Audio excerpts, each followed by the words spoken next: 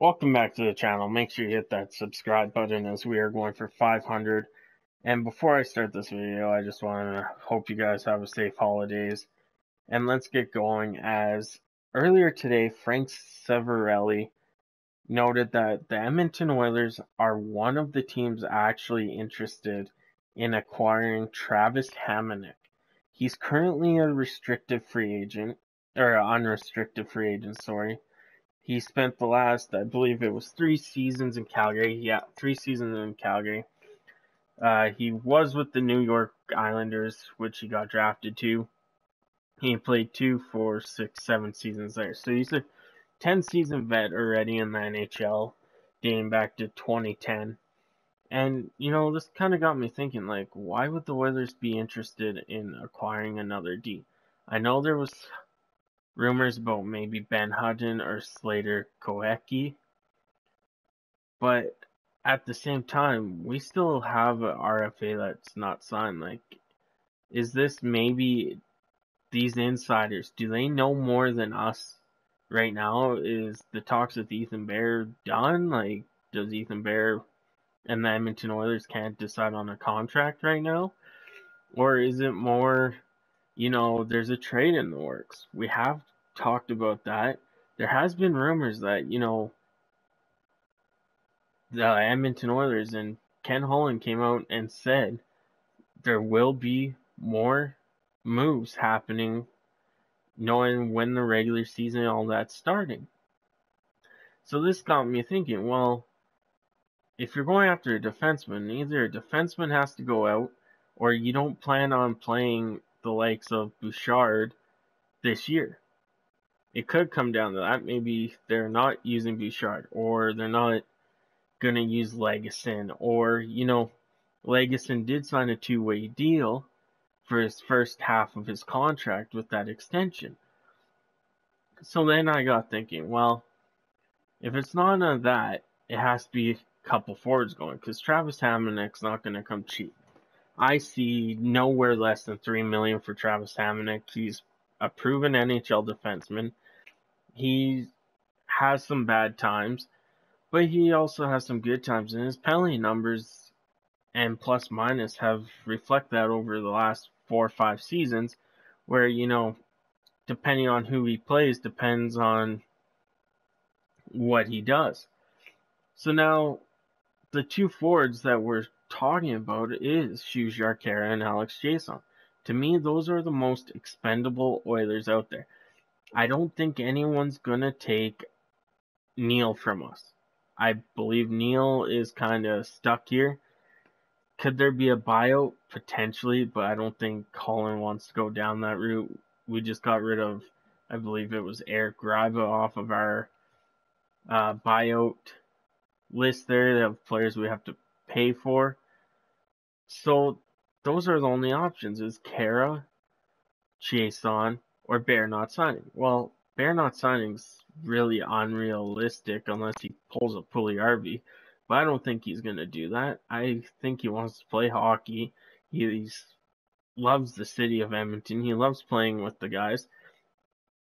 So let me know what you guys think, because if the Oilers are in talks about acquiring Travis Hamonic, well, where are we getting this cap from? Is there a buyout coming for James Neal? Is there something that a lot of us Oilers fans would not consider doing, but Ken Holland going to pull the trigger? Say maybe on trading Zach Kassian. I love Kassian. I wouldn't want to see him go, but, at the end of the day, it's not us being the ones that tell Holland what he has to do, what he can't do. It's Holland doing what he thinks for the better of this team.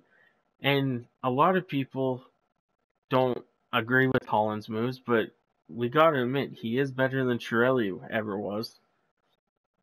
And, maybe there's a bigger move. Maybe it's Adam Larsson. Like, Larsson's on his final year of his deal before the expansion draft. He's expendable. We never know. I don't know why the Edmonton Oilers would go after another defenseman. that, isn't going to be a seventh defenseman for the Edmonton Oilers. Let's be honest. Travis HAMONIC is not a seventh defenseman. Sorry about that. Travis HAMONIC is a top 4 defenseman. So who are you going to sit out? Chris Russell? You just signed him an extension so you didn't have to, so you could protect another defense for next year. So that's off the books. So I don't know where this is going. Is it maybe a Darnell Nurse trade? Edmonton's been rumored to be shopping him before last season. Who knows? This is when Frank Seravalli came out and said this. He didn't give no reason how the Edmonton Oilers would make this work. That's what I'm trying to figure out, and I want you guys to think about this, because how is it going to work? How can the Edmonton Oilers physically try and get a guy like Travis HAMONIC? And look at his stats from his 3 years in Calgary. He played 74, 69, 50 games. He had 11 points, 19 points, 12 points. He was a -9 his first season in Edmonton. He was a +21 second season and +3. Sorry, I said in Edmonton, in Calgary.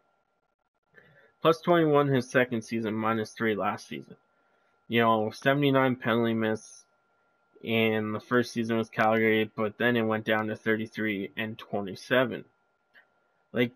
This guy's not a power play guy. He's more of a shutdown defenseman. Looking at his numbers, he hasn't had a terrible season. -21 for one season. His last season in New York, I believe it was. But I just want to know, would I be against getting a guy like Travis HAMONIC? No, I wouldn't. He's a pretty solid defenseman. I've watched him since he came into the league. I believe he actually played for the World Juniors. Now, it's just confusing. I'm confusing myself trying to even talk about it, trying to even get an understanding. Yeah, I wouldn't be opposed to Travis HAMONIC. But how is it going to happen? I don't realistically see them saying, you know what, Barrett, we aren't going to sign you this season. Then he could go through, or he's protected anyway from the Seattle Kraken because he'd be an RFA. Someone could offer him a contract, but didn't this year. So it can't be Ethan Bear. It has to be some other move. I don't see a buyout. A buyout's a possibility, don't get me wrong. But we already have Benoit Pouliot and I believe it's Sekera on our buyout still. I would have to double check that we're still paying out. So let me know in the comments what you think where the salary cap space is going to come. Maybe Adam Larson is, getting traded. Who knows? Anyway, I hope you guys have a safe holidays and a Merry Christmas. Enjoy it with your family. I gotta go dress up as Santa Claus now for my little ones. But I'll catch you guys on the next one.